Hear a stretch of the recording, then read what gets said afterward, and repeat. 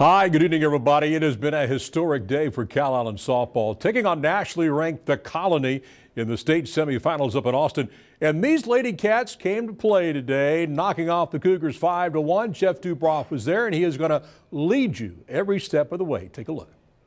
Alan, the Lady Wildcats had already made history by advancing to their first ever state tournament, but today they were trying to prove that they were just getting started.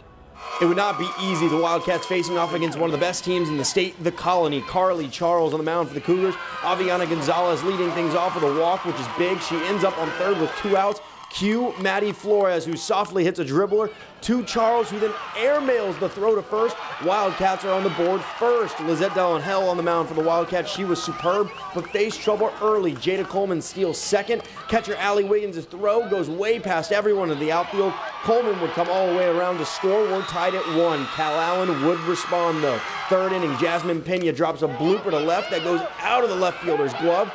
Safe at first. Aviana Gonzalez follows that up with a perfect bunt.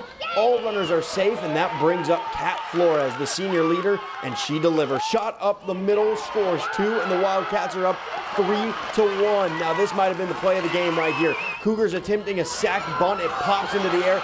Allie Wiggins makes a superb catch, then guns out the runner at first to turn the unbelievable double play and prevent a big inning. Now top of the 7th, Wildcats looking for some insurance runs with 2 on, and once again, it's Kat Flores. Deep shot to right center. It gets down, scores 2 more, 5-1 Wildcats, and Lizette Delonhel, who allowed just 1 hit all game, strikes out the final batter, and that would do it. Wildcats pull off a stunner. They defeat the Colony 5-1. They advance to the state title game for the first time in program history, but head coach Teresa Lentz isn't surprised at all. You know, the girls work hard. They put themselves in a position, you know, to get a hit. They put themselves deep in the count.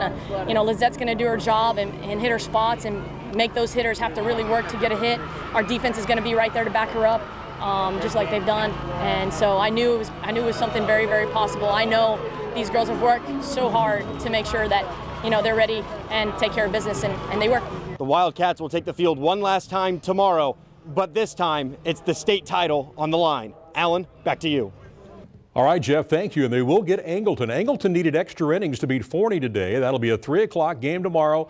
The gold medal certainly up for grabs, and we're wishing Calallen the very best of luck.